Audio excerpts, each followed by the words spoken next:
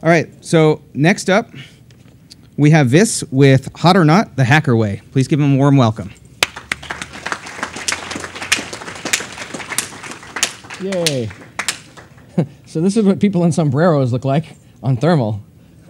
It's good times. This is you. So yeah, it's a cool toy. Okay, gimmicky. All right. Does this work correctly? Yes, it does. All right. So yeah, Hot or Not, the Hacker Way. One nerd and a flir gun. So I basically had an epiphany a little while ago when I was doing other things, including this, that InfoSec is basically like Monkey Island. It's like one of those LucasArts point-and-click adventure games, and the intention of InfoSec to like get stuff, to make things happen, and to make stuff go, you basically just rub everything against everything else until you get what you want. And it, like that actually works pretty legitimately. It defines fuzzing, essentially. So basically, the Monkey Island talk, right? So I'm Vis. I'm a co-founder of a little tiny 3-person company called Carbon Dynamics. In former life, I was a sysadmin. I've done some stuff. You're not here to hear about me. You're here to hear about the toy. So who didn't think this was cool as a kid, right? Like, also, pro tip, yeah, the success or failure of your talk depends entirely on the quality of the animated GIFs that you have. So they're get out.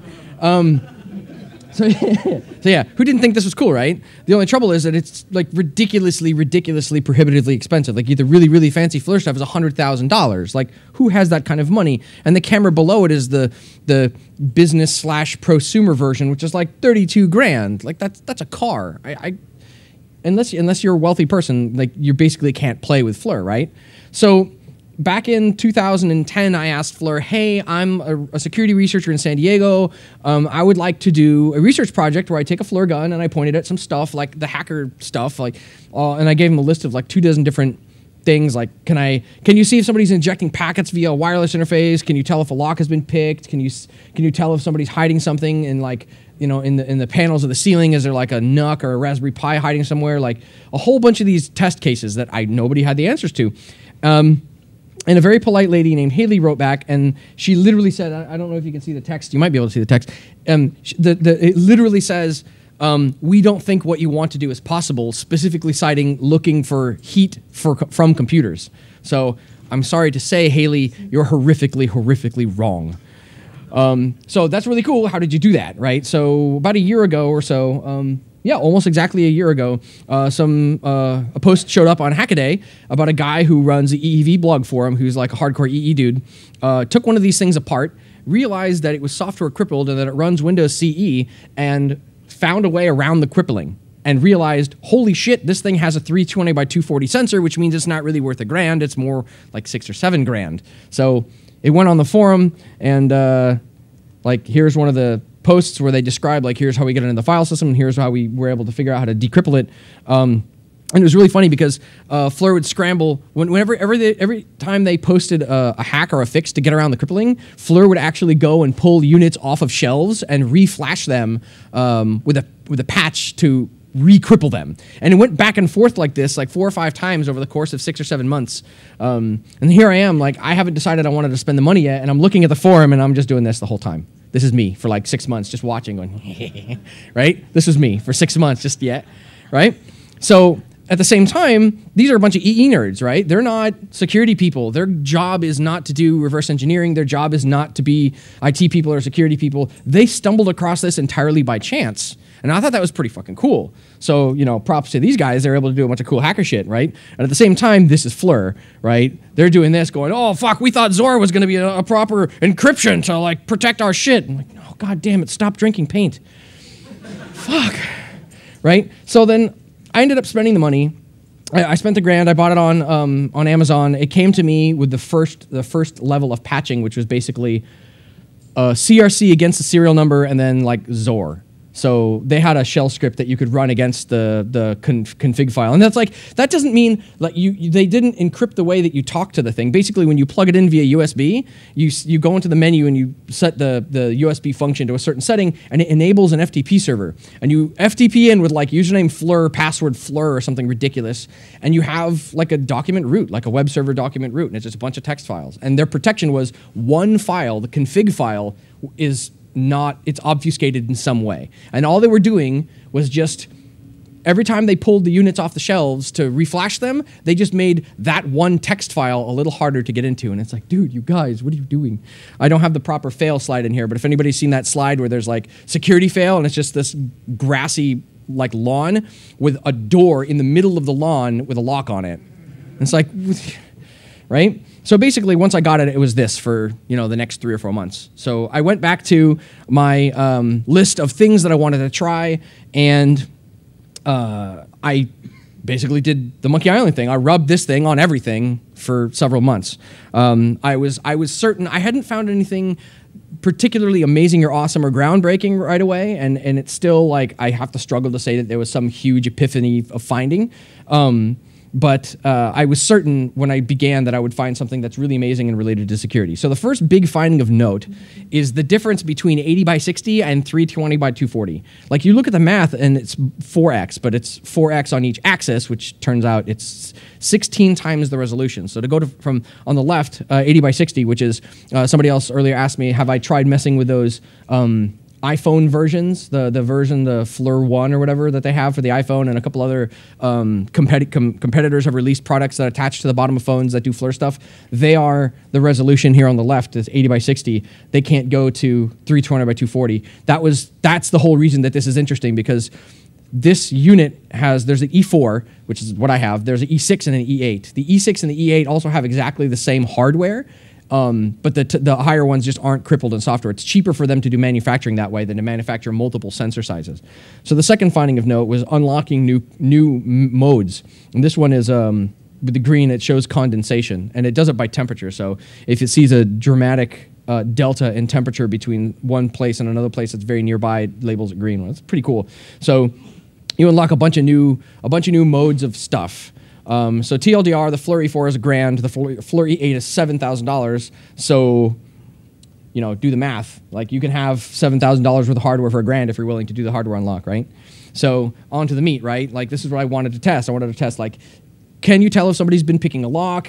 Can you detect somebody screwing around with wireless networking? Can you detect people injecting packets into the network? Can you tell the difference on a computer whether somebody is playing games or cracking passwords or doing something else? Can you look at networking equipment and decide whether something scary or evil is going on? So here's what I found out. Tell me which screenshot here on this frame is the computer that's running Hashcat and cracking NTLM passwords. You can't, because there's a negligible difference. It's basically the same photo from 2 angles.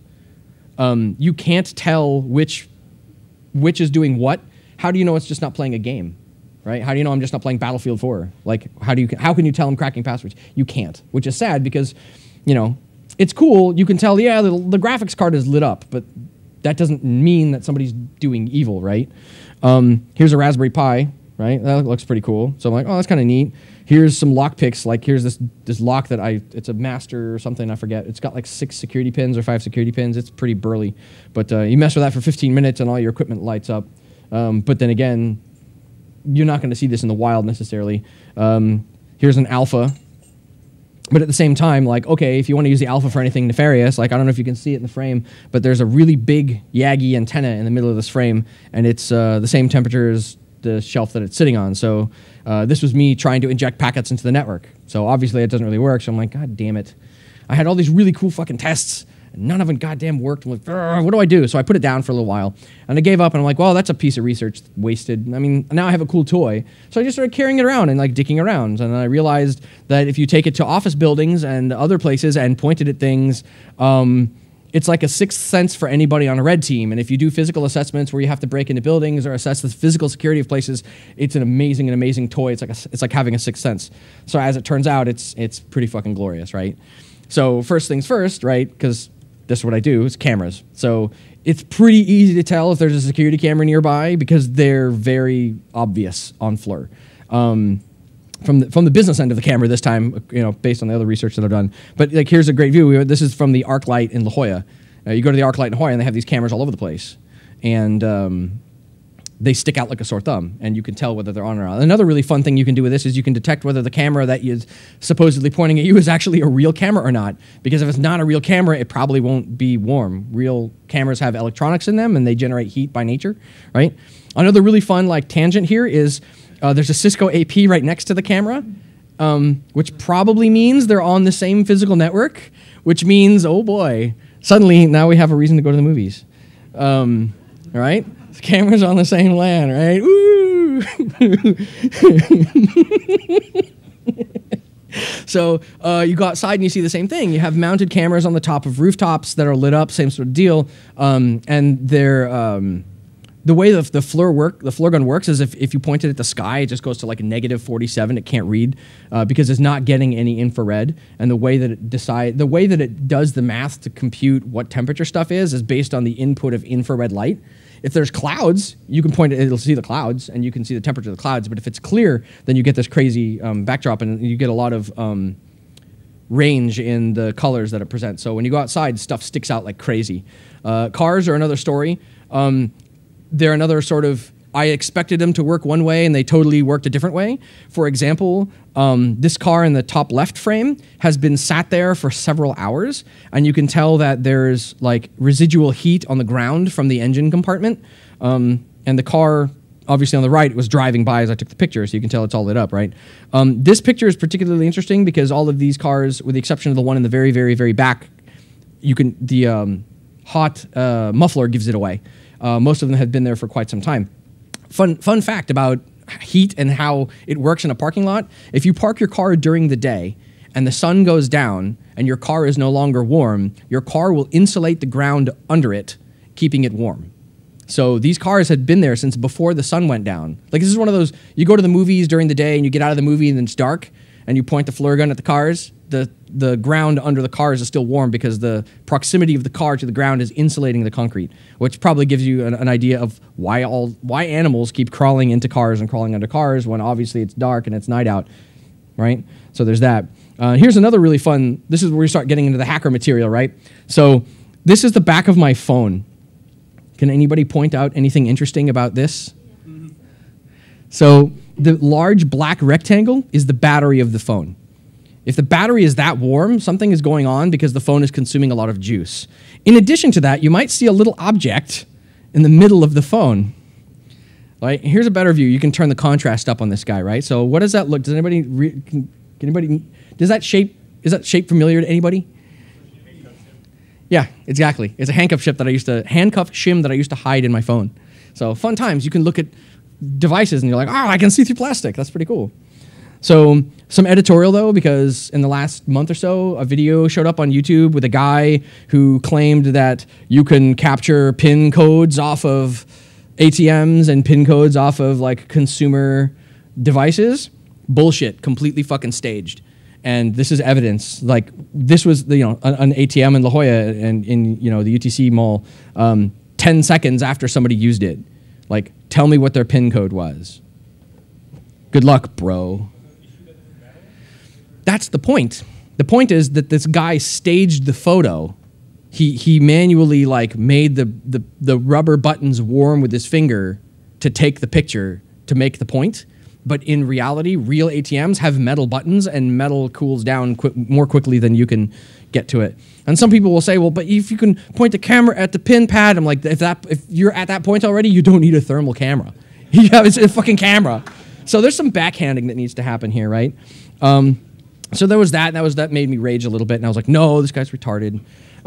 So this was really, really cool. This was my first really big finding of note. At WRCCDC this year, I was bumming around the lobby with some of the people that are in the audience, and we were walking around just getting acquainted and trying to find food. And I started playing with the flir gun and passing it around like I did earlier with Beetle. I was like, here, point this at stuff.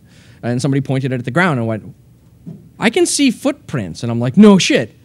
Like, they're pretty obvious. And they stay for like 20 seconds on carpet, which I thought, oh, that's actually pretty fucking cool. So, and we did a test. I'm like, okay, you guys walk 20 paces ahead of me and go around in a corner, turn a corner, go somewhere, and I'll try and find you. And sure enough, like, you can track people through hotel lobbies with this thing, presuming that the floor is carpeted. Like, it doesn't work on marble. I tried it at DEF CON and the big rotunda, whatever. It works on carpet, but not much else. So it's really cool in that regard. This is a HID, an HID RFID reader. It would probably take a little bit more research to identify specifically what these things normally look like and what a fake one would look like, or if one had an extra antenna inside of it, or if it was in any way different. I presume that the homemade RFID card skimmers, I guess you can call them, like the Proxmark and things like that, don't have the same type of heat signature. So if you know what a regular HID reader looks like, you can spot a fake one pretty quickly. Here's another really fun one. Who thinks that there's maybe a bunch of servers in this room?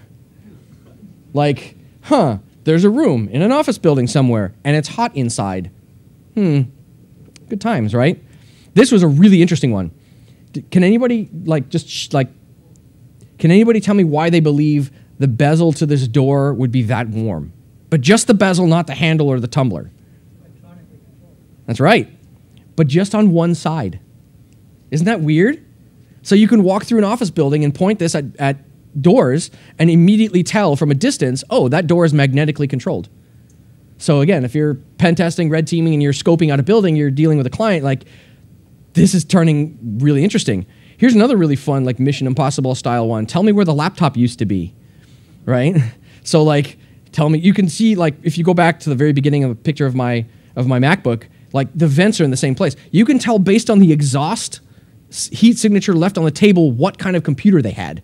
I mean, obviously the Apple charger behind it gives it away too, but you know, derp, right? So a lot of residual heat signature there. It's really neat. This is a MacBook with a 3G, 4G modem plugged into it. A lot of times you can't really tell. I thought this was really neat for a short period of time, and I said, well, how can you tell it's not just a USB stick or something like that? So this is one of those times where, you know, you're on the blue team and your job is to go find a piece of hardware that the red team has deposited somewhere on your LAN. And, you know, if it gives away enough residual heat, it'll create a blob of warmth through whatever surface it's touching, or if it's near. If it's in a table or in a drawer or in one of these ceiling panels or something like that, at some point the heat will begin to bleed through and you'll get this weird patch of heat that you can investigate, right? Tell me where my phone is. Like, tell me where this guy keeps his phone. This was the ICS village at DEF CON this year. If anybody got a chance to duck their heads in there, like, this is what SCADA equipment looks like on thermal. It's quite warm. Like, these are essentially, like, for people that are not familiar with what SCADA is, it's effectively really big industrial Raspberry Pi. But with its own IP stack, which does really, really dumb things if you nmap it. And now for something completely different. So entertaining and useful, but not necessarily security related. This is basically like, okay, well, I've exhausted all the interesting security stuff I can do so far with the red team stuff until I can do a red team assessment like proper and take more photos. But blowing keyboard cleaner, compressed air at the back of a fan, you can tell the the temperature is negative 1.7 degrees and it's 100 everywhere else. This is what coffee looks like. This is how you can tell if your exhaust on your microwave is pulling all the hot air out of, you know, the range area to your liking or not. And this is what sunburns look like. This is pretty neat. Can you tell if you're sunburned? Yes, you can. These are English muffins. Like, hey, we're getting into the random here, right? So, can anybody tell me what they think this might be? No? That's where my cat was sitting. That's cat butt thermal image, like thermal heat signature of cat butt, right? And since these are fashionable, quad rotors, they're actually really, really easy to spot. I might have another photo of these guys. No, this was Lothers, I believe. This was when we were at the park at Escondido. Another really fun it might be yours. Yeah, it might be this guy's quad. Another really fun fact, biologically speaking, like dudes' legs and ladies' legs are very different. And this took me some Googling, like why can you see all the veins? That's really strange. Like that's two lady friends of mine on the left and my leg on the right. And they're vastly different. Like that's really interesting. So there's some fun biological things that you can tell about people if they're wearing no pants. And when you and when we're talking about having no pants, like on the left, that's me at DEF CON having gotten out of the hot tub during Goon Swim with my kilt while the kilt was still wet. And on the right, that's Teopa, who may be here somewhere, who, when she saw me with a flir gun, said, "Can you see through my shirt?" To which I said, "Let's check." So it's not so good to see through clothing necessarily, unless the clothing is exceptionally thin, in which case you should presume that people can see through it anyway. I don't know. But fun toy. Can anybody tell me what this looks like or what they think it might be? No? Maybe? Nothing? It's beer being brewed. That's 5 or 6 gallons of what ended up being a Belgian quad. But it looks like the surface of the sun, and it's the hot fluid rises to the top, and moves around. It's really awesome looking in real life when it moves, because it like slurms around. It's kind of cool. So the original intended use for this device is basically for like housing inspections. So you go up into somebody's attic and you take a look at, is their AC working? Is the insulation doing what it's supposed to be doing? Are there leaks in places? So that's what it's intended to do. But you know, it can do a lot more, and it's a pretty cool toy if you have, you know, a need for it on a red team, or if you do more than 1 or 2 red team assessments a year, because for $1,000 it sort of pays for itself after the first go. So some really awesome add-ons. You can get a zinc selenide lens for it.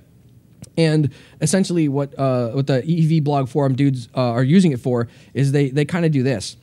They sort of fudge together a holder for the lens, and then they point it at IC equipment up close, and they can tell what chips are doing and what is lit up and what's working and what's not working.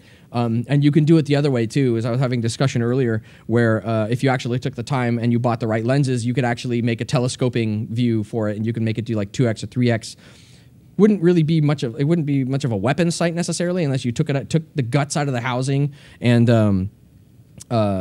had it do more interesting things, like put it in a different case. But it's a really neat toy. If you're on a red team, then consider getting one of these things. And over the Swedish chef forever flinging pancakes onto the ceiling, does anybody have any questions? No? Good times then. Oh. Yeah, what is the time resolution as far as how quickly things can change and you can catch that? Want to find out?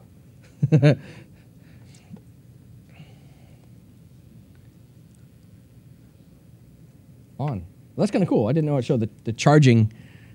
There it goes. To answer your question, There. it's low.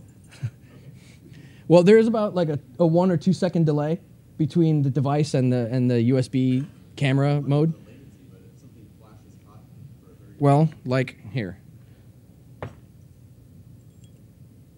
thinking back to the IC and how much resolution. Oh, that's a good question. I would imagine pretty quickly, because this thing, if you look at the bottom right-hand corner, it's measuring in tenths of degrees, and it has like a refresh rate of fractions of a second. So, yeah, if you want, go for it. Huh. Yeah, the frame rate is kind of silly, but like, that's one of the things that they cripple. Where if you spend the $8,000 on the fancy one, you get better frame rate and better stuff like that. So, anybody else, Brian? So you showed some of the slides of SCADA equipment at DEF CON. Did you take the opportunity to look at like the heat signature differences between like mid-range systems and, you know, try to build a little bit more of a corpus of what systems look like under infrared, and then ergo how old they may be, so you can start to do Fingerprinting of the devices in the Yeah. cabinet? Okay, so the question was, do I have a corpus of photos, of knowledge of different systems that are different ages to define, like, can you fingerprint systems via thermal? It's possible, but it's going to be a bit of an undertaking. It's going to be kind of like when DC949 did their Stiltwalker thing a couple years ago at Layer 1, where they spent like a month or whatever it was training a neural network on what was a letter and what was a number for breaking Google's CAPTCHA. It'd be basically that. You'd have to like, you can go into the menu here, and you can like, oh shit, hold on. There. So you can go to the menu and you can set the temperature scale. So like if you watch the top right there, I can manually set the temperature scale, and if I hold it, you can see how like everybody's getting hotter. It's getting hot in here. No. But right, so you'd have to manually set it to a specific temperature range, and then conduct essentially very, like, as clean as you could, like very sterile laboratory-based testing where you have, you know, a uniform temperature background, and you put the device down, and you get a look at it, and you see what color it is. And then the other thing you have to take into consideration is that the ambient temperature of where the thing lives and the ambient temperature of where you did the test versus where the device you're trying to fingerprint lives and how that plays into it. So it's possible, but it would be a lot of work, and there'd be a lot of sort of squishy, fuzzy math you'd have to deal with to define like atmospheric and surrounding conditions and how that would affect whatever you're trying to measure. Well, the thought that I had there is that, you know, older systems consume A lot more power. a lot more power, Yeah. but with less efficiency. So if you were able to correlate like the size of machine versus the heat output, you can also get an idea of is it something that is running an ancient version of an operating system, because likely they may not have been able to patch it.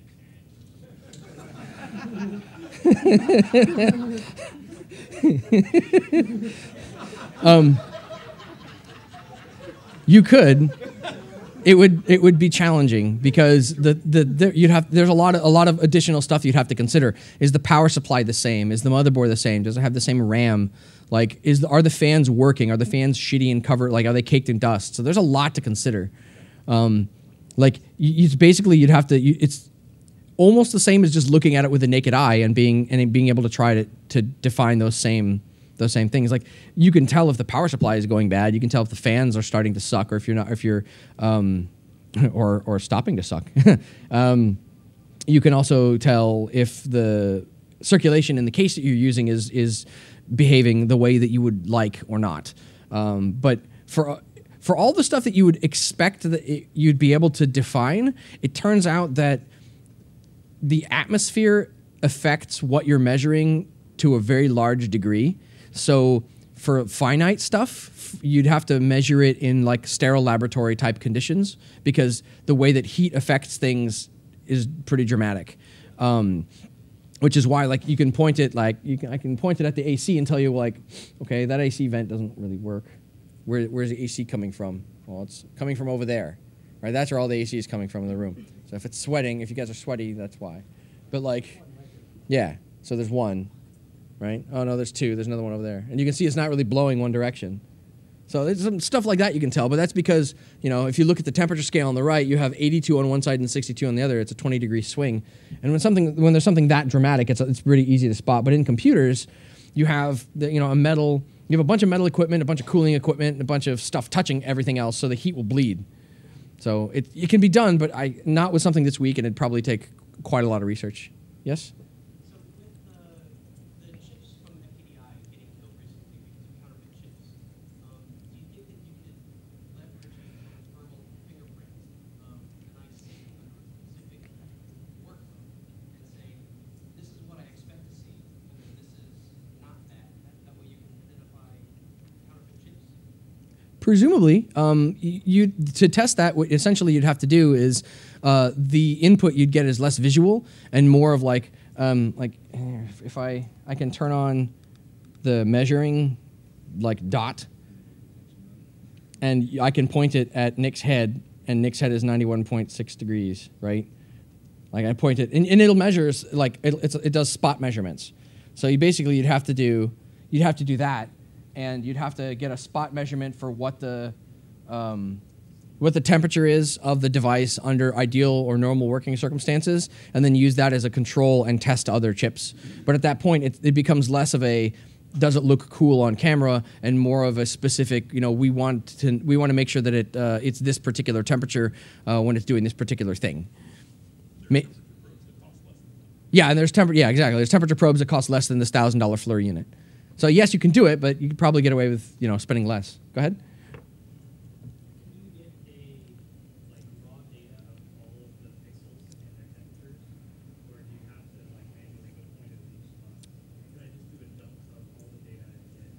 That's a very good question. Possibly, I would be willing to say that if you were willing to spend the money on the flir tools, because they have like a software package you can buy, that you might be able to do something like that. Or one other thing you can do is you can set it to a fixed temperature, and then what you can do is entirely post processing based on the photo. You can set the temperature range to a specific temperature, and then you can do basically fuzzy math on that color gauge on the right hand side, that color column, and you can extract what color, like using the Photoshop eyedropper tool, extract what color of pixel it is that you're interested in, and compare that to the color on the chart and get a rough idea of what temperature it is. But besides doing something like that, I don't know. That's probably a better question, better suited for flir. I was more interested in if someone had figured out how to do that without the tools and stuff. I have no idea. No, I am sadly not that elite. Go ahead. So if I have way more money than cents, how high a frame rate could I get out of something like this? 30. Like, they make weapon sights that are like camcorders.